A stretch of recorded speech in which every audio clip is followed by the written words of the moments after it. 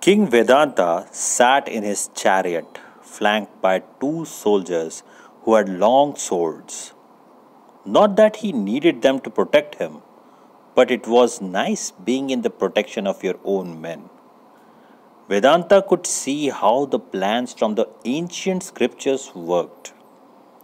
Legendary strategists used this method, and now he was using it too. Vedanta promised himself he would return to his kingdom and write long passages about his bravery and fight against injustice.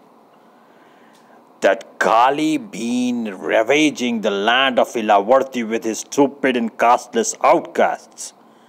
They think they can destroy the son of Indra, he proclaimed to his soldiers proudly. Son of Lord Indra? One of the soldiers meekly asked. Are we protecting a god's son, your highness? Yes, he frowned. Where is he? Right in front of you.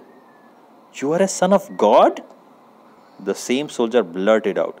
Not literally, as in Lord Indra was spiritually my father, the one I worshipped.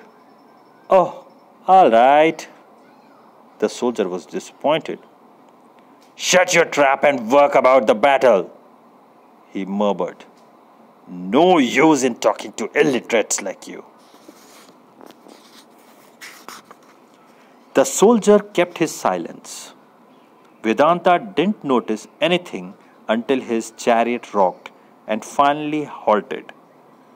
He stuck his head out of chariot to see what was wrong, cursing the driver.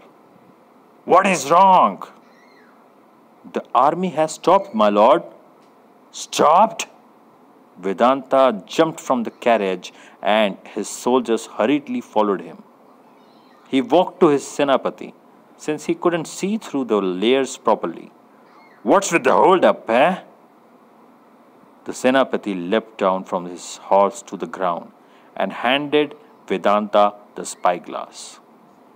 He swallowed a huge lump as he spoke before Vedanta could look.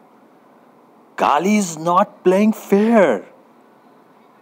He then instructed his army to make way and let Vedanta have a look at what was coming for them. Vedanta moved forward, even as he adjusted the spyglass. Fair? Fair? He is a bloody mess. The Mlecha, he's no good. Why would you expect him to play fair? We are more in numbers.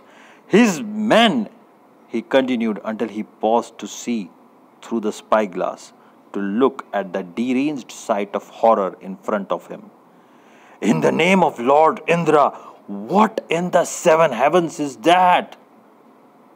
His feet were frozen to the dusty grounds. Those, your highness, are the bulls.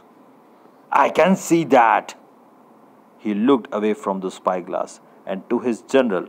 But why do they have fire on their heads?